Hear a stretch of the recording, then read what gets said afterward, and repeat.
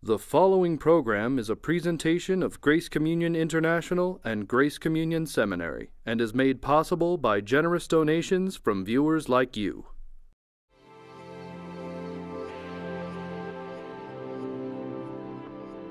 On this episode, a viewer included author of The Shack, Paul Young, and theologian C. Baxter Kruger continue discussing the shack, religion, and the hope for a new understanding of relationship with God. Our host is Dr. J. Michael Feazell. Great to have you guys with us. It's an honor to be here. Good to be back, Mike. You've been doing a lot of travel together in Australia, other places, talking about the shack, talking about your personal story, Paul, and talking about the theology of the shack, Baxter. After you tell your story and people line up, Baxter's talked about how big lines of people want to talk. What's on their mind? What is it that you've said that has touched them, and what is it they want to talk about? And it's not just the lineup. So, I've gotten over 100,000 emails now from all over the world. And, a few years ago, I was shipping out soldering tips and cleaning toilets, and people ask me what I do now, and I tell them I get to hang around burning bushes all day. It's because I get invited into people's stories. And there is so much that unites us, that religion has divided us over. And one of them is authenticity. And I think what people hear in my story, because I'm no different than anybody else, I've got great sadness in my history. I had a very difficult relationship with my father. I have sexual abuse in my history, not from family, but from the tribe that I grew up in the inside of. And then I went to boarding school when I was 6, and abuse took place there. And all those things, they tend to destroy the house on the inside, the shack. It's a shack, not a really habitable place. And that place becomes the place where you hide all your addictions and you store your secrets. And it's just it's a place of shame, and you don't want anything to do with it. You hate yourself. You hate this place, which is your own soul. And then religion comes along and tells you that God also hates it. And God wants a nice building. That's what he wants. And so you don't know what to do with the shack. So you build a facade outside, a little 1/4-inch piece of plywood you can paint as fast as you can pick up people's expectations, and you begin to perform. And religion is about performance. I can't tell you how many times I've rededicated my life to the Lord and prayed all night and fasted and on and on and on and on. The list goes. Yeah. Of trying to earn my way into the affection and the approval of God. Because God was largely like my dad, someone whose acceptance I couldn't ever quite win, and whose approval I never won. And it took me 50 years to wipe the face of my father completely off the face of God. A process that just went totally into the inside world. But the facade that I had created, that I presented to everybody, as the spiritual man, the person who had it together, was a facade. And God doesn't love the facade. He loves the shack, which I didn't know. I thought he hated it. I hated it. Seemed like my dad hated it. Why would I ever think that he would love that? And so again, back to performance. And I performed well. And it wasn't until my facade came crashing down. And that's what I talk about in part, is this struggle and the damage that the religious paradigm of performance, trying to please God, brought into my life. And to find out it's not about pleasing God, it's about learning to trust God. Well, that can't be right. That would mean that God would have to be of such a character that I could actually trust God. Let's go back to pleasing God, because then that's about me, right? And how good I'm performing. And every religion is about pleasing God. It's just the rules are different, or the criteria is different. But as soon as you have it, you know how to compare your criteria against somebody else's and how good your performance is. And now you can be self-righteous because you're better than somebody. And you get a false sense of value and a false sense of worth and significance and all these things that you think is righteous and biblical and all this. And you say, oh yeah, I trust God. Yeah, because religion taught me to use that language. Do I really? No, just let the economy go sideways and I'll tell you, I start screaming. Because, fundamentally, I don't trust anybody. And Mackenzie in the book spends a weekend in the shack, which is the dismantling of his entire existence and the reforming of it within the truth. That weekend represents 11 years for me. So when I talk to people, a lot of us who grew up in the religious community, we didn't even know that people could come to healing. We didn't know. Because anytime their crap showed up, we just kicked them out. Which meant, the rest of us really wanted to be transparent and honest about our stuff, right? And so we've got all this performance orientation. We're hidden. We're not authentic. And when I talk, they hear a couple things. God loves the shack. A lot of people don't know that. He crawled inside of it. He's there already, knowing everything there is to know about me. Authenticity, this drive I have to be real, is there because that's the way I was created to be. And healing is possible. The healing of the soul, the shack, not this performance. And God doesn't care about the performance. And in fact, the facade has got to come crashing down at some point so that real healing comes to me. But I tell you, we will hold on to that facade because that's where we've been told real righteousness happens, real spirituality is.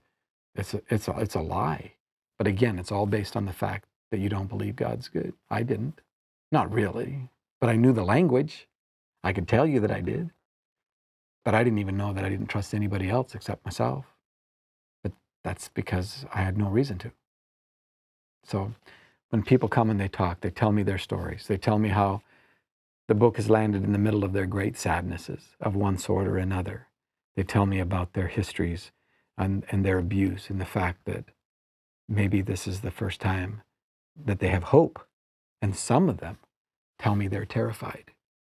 They're terrified that if they take some little incremental steps of trust, that the God that I'm telling them about may not turn out to be the one that's really there. And why should they take that risk, right? And faith is about that risk. It's about beginning to believe in the certainty of his character, that God is love, that there is no deeper reality to the character and nature of God than love and relationship, and that God by nature is not able to act in any other way. But the deepest way that we would sense love is. And so for me, that's the way I love my kids. That's the touch point for me. As a father, I would die for my kids.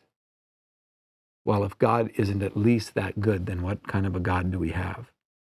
And a lot of times we think, no, we know how to love our kids better than God knows how to love his. I mean, he's asking us to forgive in a way that he can't forgive himself. And what's that? And that either means that I'm wrong or the character of God is wrong. And so why then should I trust him? And the question goes back to, who is this God? And I believe that he is, in essence, good and loving all the time. And that means that judgment and wrath and all these words, hell and all this stuff, have got to be understood within the commitment to his goodness and his love. Everything else is defined out of that, not us out here. And the goodness and the love part is why the Trinity is so important. Because absolutely. If you've got a single isolated deity from all eternity, then that deity is strictly speaking alone and is self-centered because there's no other to be centered upon. It's unapproachable. It's impersonal. It's not good because good is a relational word, and it cannot be love because there's no other object to be loved unless it loves itself, and that's self-centered love rather than a long way from agape. So one of the reasons that the Trinity is so important, one of the reasons, is that it grounds relationality, and it says that the core of God's being from all eternity is fellowship, is other-centeredness, is approachability, is communion, is self-giving and self-sacrificing for the other. And for me, what is so foundational when it comes to trust, is, and I'm not an expert on it, but I see it and I'm beginning to feel it, is that I can begin to trust the Father, Son, and Spirit, because the only way they know how to be is the way they are toward one another and have been from all eternity. And that's the way they relate to me. Now, if I can see the Holy Spirit have doubts about the Father's heart, if I can see how the Father has doubts about Jesus or the Holy Spirit, then that introduces some kind of reason to not trust Him. But when you look and see that the way the Father, Son, and Spirit love one another, as is portrayed for us in the New Testament, the Father loves the Son, Jesus says, and shows Him all things that He Himself is doing. And the Son can do nothing except what He sees the Father doing. This is other-centered, and it's beautiful and it's good. And therefore, that's the way they relate to all of us. Now we got a basis within the being of God of knowing that's trustworthy and good, and it's just towards me. The God of all is good, Athanasius said, and supremely noble by nature. Man, because that's the way God, and Athanasius, when he says that, he's not talking about a single, solitary, isolated person. He's talking about the Trinity. The God of all is good and supremely noble by nature. Therefore, this God is the lover of the human race. That's the only way we'll ever have trust. And if somebody's introducing doubt into that, which is what we do 24/7 so many times in the Christian church, in the very way we package the gospel, you can't trust that God. So when I get the chance to travel with Paul and I see people, I'm watching them. They're feeling. You mean God may be like me? I may not be just totally disgusting to God. He may like me, and stuff comes up, and I talk to Him, and begins to have that meeting and hope that maybe I can be loved like Mackenzie was loved. Maybe I can be included like Paul is included. It's evangelistic is what it is. It really is beautiful. Before there's any time and space and matter, what is there? Because what is there before time and space and matter is what all time and space and matter is inside of. So what do you find before time and space and matter? You have a relationship of other-centered love. That's all. That's what you have. Now that's everything. And everything that is created inside of that and an expression of that. God hasn't changed. We are not powerful enough as human beings to change the nature of God. Religion tells us we are. We can make God not like us. We can make God hate us. We can do all kinds of things and then change the nature of the way God relates to me. The windshield wiper theology. It's just that we have the power. God's our judge. He's our Father. He's our judge. He's our Father. And if you got the windshield wiper going, you can't have any peace at all. And what I say is God is our Father, and therefore He will judge us to the core of our being because He loves us so much. He's not, and McDonald's, one of his great lines is He's not about to allow us into heaven with a little bit of Satan in our pocket. Not for His benefit, but because that keeps us from being able to be free to have the run of the house. It keeps us from being able to be free to know Him and to live towards one another in and out of that love. It's all rooted in that very simple thing about the goodness of God and the love, and whether or not the Trinity is the eternal truth of God's being. And that's where we went off in Western theologies. We split the being of God from the Trinity, and so that's a whole other subject. And a lot of times we will define all of our religious language not based in this relationship of Father, Son, and Holy Spirit, but based in the projection of our own pain. So for example, we'll take a word like holiness, which is such an important word, but we'll define it in respect to sin. That's how our fundamental definition is. Guess what? God was holy before there was any sin. So fundamentally, holiness has got to be defined in a way that has nothing to do with sin, because God was holy before there was any sin, right? That's a great point. But again, we want to define all our terms over here in the midst of all of our pain, all of our loss, all of our great sadness. And what Baxter is saying is, and what Athanasius is saying, and what Irenaeus is saying, and MacDonald is saying, they're saying, look, this is where the action is. We have to begin here. This is the first part of our systematic theology, is to say, what is the relationship of the Father, Son, and Holy Spirit? And Jesus comes and says, nobody knows the Father. Nobody. Nobody. And He says that right before He says, So come to me, all of you who are weary and heavy laden, talking about the impact of religion and how it just drives us into the ground. And the basis for him saying that is, you don't know the Father, but you've seen the Father. You've seen me. You've seen the Father. You know, you've seen me playing with the kids. You've seen the Father. You've seen me with the woman at the well, or the woman caught in adultery. Or see me outstretched arms being crucified and beaten by the human race. You're looking at the Father. Yeah. That's his character. It's exactly pictured for us in Jesus. And this is, he said, and this is eternal life, that you may know the Father. Yeah. And Jesus Christ, whom he has sent. Having to do with knowing. And knowing being a is definition of eternal life. Intimacy of relationship. When you know that you are that loved by that Father, it baptizes your soul with what the New Testament calls parousia. Unearthly assurance, freedom, boldness, confidence. And when that is going on inside of your soul, real healing, I can be honest and I can be real with my Father in heaven, real healing begins to happen. And that gives us, maybe for the first time, freedom from our self-centeredness long enough to begin to notice people around us. Notice that there are other people around us that don't necessarily know anything about that. And so to know the Father is to be put to peace, and to be put to peace in our inner world means that striving and that churning, as Mackenzie taught me, Papa talks to Mackenzie about, begins to go away, which means I now can begin to notice others, and I'm free to give myself for their benefit, which creates fellowship. So that's life. It's the eternal life is the life that the Father, Son, and Spirit live together. It's God's life. It's other-centered. And as we know the Father, then it works its way through us in community, in relationship. And that only makes sense because the healthier you become as a human being, the more other-centered you become. The better father you become, the better spouse you become, the better wife you become, in terms of other-centeredness. If God was this lone, solitary being who then defines the universe based on that aloneness, then the healthier you got, the more self-centered you'd become, because that would be the character and nature of God. Which seems to be what some people are trying to say. And they are. And for God to be self-centered. Yeah. Yep.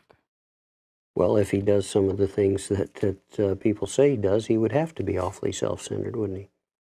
Yeah, and out of need of some sort. Yeah. And we're saying that everything that God would need is inside the relationship of Father, Son, and Holy Spirit, that he is totally fulfilled within himself, and now creates in order to share that life and include us into that life. Well, that's what Lewis is saying, that there in this circle there's no emptiness, but a plenteousness that creates us for one reason, and that is to lavish us with love so that we can share in that life. There's not this list keeping to see if we make the cut so we can get into this place called heaven. There's the Trinitarian life, and it's being shared with us so that we can share in it. It's for our benefit. That's the way God loves us. And that goes to what Baxter says all the time. This is not about asking Jesus to come into our life. It's about Jesus including us into his life of the relationship of Father, Son, and Holy Spirit. But a lot of times we believe in this distant God, and so everything becomes transactional, and it's about us asking this God to come into our lives and then proving by our righteousness that he can stay there, rather than understanding. And as the Holy Spirit opens our eyes to what Father, Son, and Holy Spirit have already included us into. That means that the question of the Christian life is, who is this Jesus that's included me? What is his life about? And how do I go about participating in being a part of this? I'm included in that family. What's the dynamics? How does this work? Somebody show me. And Jesus says, I'll show you. Here's how it works. Abide in my love. Let me love you. Trust. He speaks of trust, belief, constantly. We want to say that he speaks of obedience to or law-keeping. But in fact, he talks about believe me, trust the Father who sent me. He uses that kind of language constantly. You know where a surprising chapter where trust comes up over and over and over is Psalm 22, which starts off with, my God, why have you forsaken me? And you read that psalm, and it says trust, trust, trust. And then at one point it says, because I know you will not turn your face from me, right? And we come up with a theology in which You can't trust God. He's turned his face. He can't look on sin. He's gone somewhere, and he's abandoned his son, like every father would abandon his son. Come on. You know, I'm a father. There is no way, and I don't care. He's so righteous that he abandons. And therefore, so unlike his own son, because the son doesn't abandon us. So there's something wrong with our definition of righteousness. And there's a split between the character of the Father and the Son, because the Father can't even look at us. He's disgusted. Yeah. And Jesus can not only look at us, he can enter into our world and become one of us. And in fact, the Apostle Paul says, he who knew no sin became sin. So now you got two fundamentally different kind of characters in the Father and the Son. And who knows what the Holy Spirit's doing there? I always say, you know, torn between two lovers or something. Like, what in the world? I mean, where does the Holy Spirit come down on this? The Father can't look at us. Jesus enters into our world. So where does the Holy Spirit fit into that? Shuttle diplomacy. It's back to the windshield wiper. I mean, I'm with Jesus today, but I'm going back over. Yeah. It's just... And to even make matters worse, ultimately then Jesus becomes the one who protects us from the Father. Yeah, shields us from the angry Father. Yep. I mean, that's just like, you know, living in a house where the father's a drunk. Yeah. The boy wakes up in the morning, he doesn't know which dad's coming out the door, and the mother's standing there on the side thinking, am I going to have to defend my son? Is this going to be a good day? Yeah. And that doesn't create relationship. The older sibling protecting the younger ones or something. Yeah. It is it's remarkably sad in a sick framework. It really is. And that doesn't mean that everybody that's ever propagated is therefore nuts. That's not the point at all. We're part of a family conversation. Yeah. But we've been brought in this family conversation to the place to where we can see this is really something that's sad and broken and sick, and we don't have to hand it on to the next generation. And that's not disparaging to our fathers in the faith or our modern brothers and sisters in the faith. It's just saying we don't have to hand on the family dysfunction this time. We can stop this here and move forward. Because you'll never have trust if that trust is not rooted in the character of God. And when you've got the being of God ripped apart at that moment and two different characters and a third character that's kind of in between, there's nothing there to trust. Yeah. Now, recently, the two of you gave an interview about hell, nature of hell. Can you talk about... With John McMurray was with us, the three of us, the three of us. It's a documentary called Hellbound, question mark. And they've been interviewing a lot of folks, and so... Who's doing it?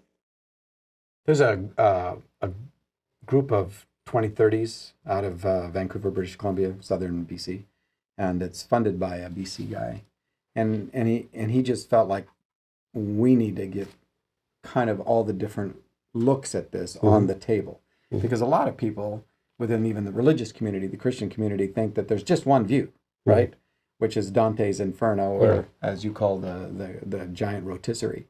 And that's infernalism, you know, that's the view that is the traditional view, which it's not.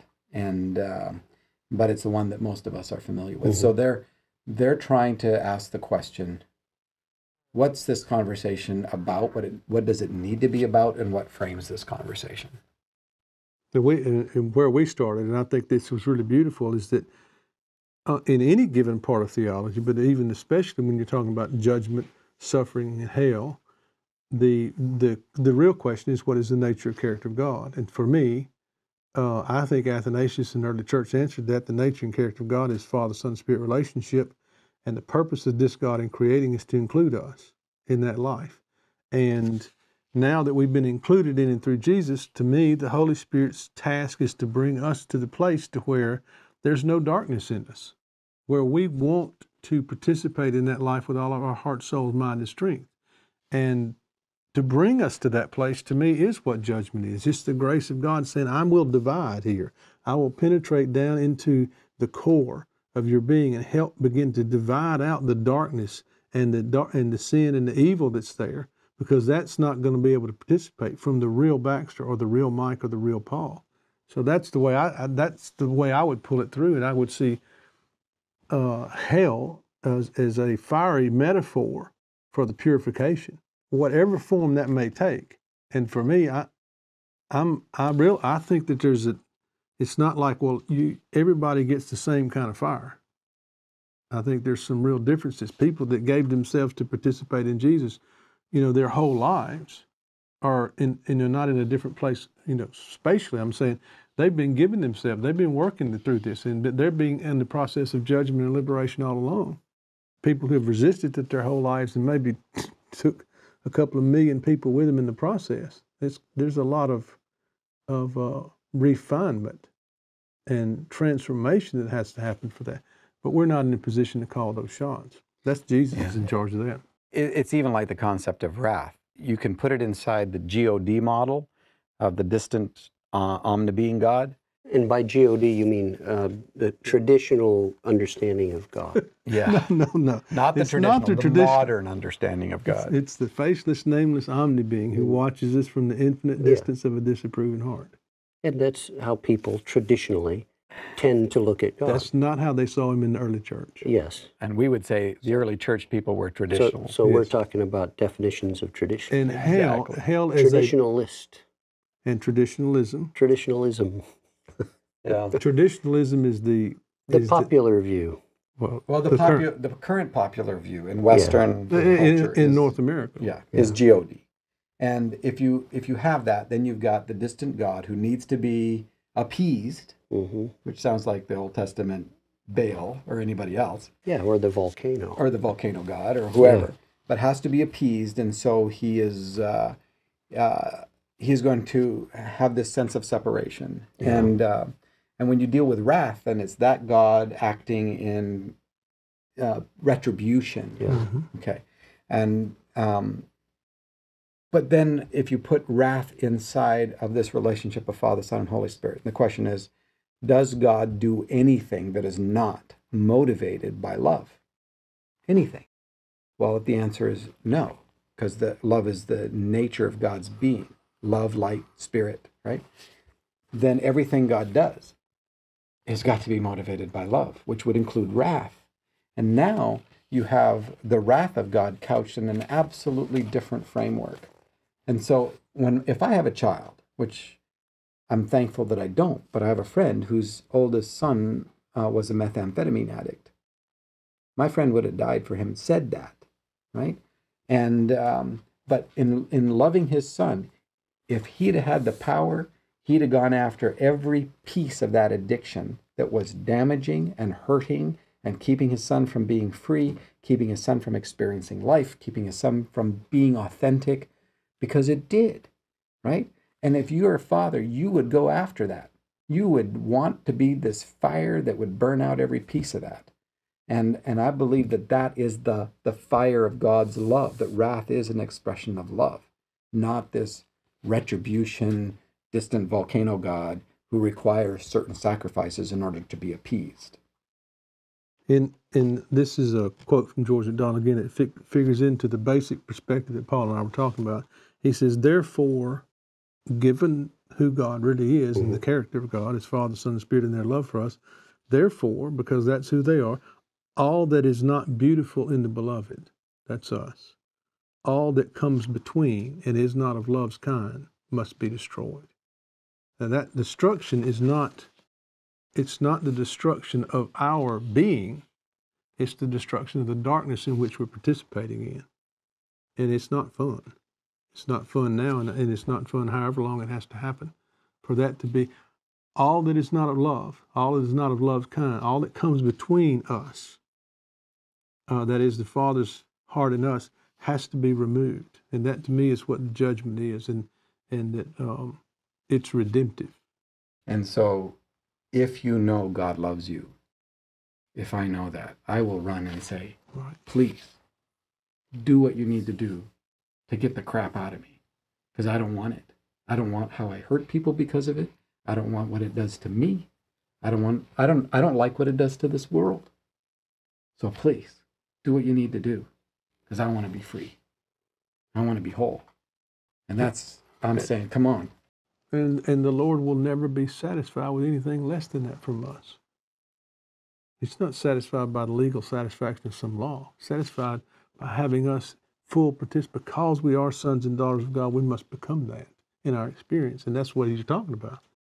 It's something like going to the physician for cancer, isn't it? A little bit. If you go to, let's pretend you're going to the best cancer physician in the world, you want to get rid of the cancer. Because you want to be free you know of it's going to kill you. Yeah.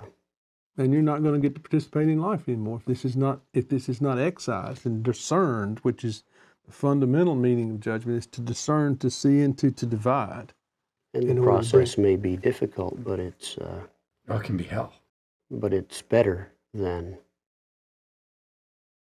the end product. Of course, it's a physical analogy, but absolutely. But you have two different doctrine of gods at work there, and the whole idea of this sense in which God has to have someone hurt, someone has to pay. A blood sacrifice. A blood sacrifice. That to me is just straight paganism. I mean, what our Father's after is how in the world are we going to reach them? How in the world are we going to reach Mike? And how are we going to reach people? How are we going to reach people who are so broken and so damaged and so hurt, they think we're like that? And in order to bring them to be able to enjoy life in our house, how are we going to do this? And there's a lot of tenderness in the Holy Spirit's work with people. That's why I said there's differences. I don't think everybody needs to be hit in the head by 2x4. Yeah. Some people just need to be held for about 15 years and know it's okay. This is good. I can trust this. And to come through their pain and into liberation. But it's always about coming to see the Father as Father. He loves us forever. And when we finally get to there, we will not need laws. We will not need barbed wire fence, as my friend Ken Courtney says, because we will loathe anything that is alien to the life and the other-centered care of the Father, Son, and Spirit. And we will do anything for one another to better their lives. It's so much more than fulfilling a law. It's actually sharing in the life of the Father, Son, and Spirit. But we're so blind and so broken, we don't even know how to discern life from death, light from darkness, heaven and hell right now. We keep reaching, and we've got to be educated, properly understood, educated, and brought to the place to where we can discern those things and learn them. The Holy Spirit's not going to violate our personhood on that and just flip a switch and say, that's it. Now you got enlightenment. That's what things I love about the shack, is it must be 10 or 15 places where he makes the point without violating your will, because God wants us in our hearts. And if he just waved the wand, then we cease to be real people. We're just now computers with Jesus software. Yeah. And that's not why he created us. No. It's about relationship. There's a huge patience of God in this. And I love this part of the shack that as this figures into the discussion when Papa's talking about not ever being disappointed. And I mean, who in the world doesn't think they're a disappointment to God? But Papa's saying, well, it's going to take you 175 times, or events or situations or traumas or things before you're finally going to begin to see who I am. So I'm not disappointed on the first two. We've only got this much more to go. And Paul and I were talking about this on the plane about our children, and what father is not thrilled the first time their child stands up to try to walk, even when they fall? The act of falling is that's they're number one. Going to fall, yeah. That's number one. So you're not disappointed that they fail. Yeah. You're thrilled that they took the step. That they've gotten started. And what father's ever going to be content to leave it there until they can run? Exactly. And so that disappointed sense comes from that evaluate that judge that's watching and keeping the list and say, oh, sorry. Yeah. But they created us out of nothing. Yeah. They formed us out of the dirt of the ground. And their goal is to bring us to be at the right hand of God the Father Almighty, anointed with the Holy Spirit. Yeah. And you don't think they know, the Father, Son, and Spirit know that we're going to botch this up in the long run? But they see the larger picture. I think that's beautiful. I love that. That's one of my favorite things in the shack. 3 different times he brings that up, once with each of the 3 persons of the Trinity. It's beautiful. Baxter, you've done some work on a book, The Shack Revisited, which is in a final manuscript form. We need to get together and talk about that, having to do with theology. Love to. Love to. You got 3 days? Shack is really You've been watching You're Included, a production of Grace Communion International.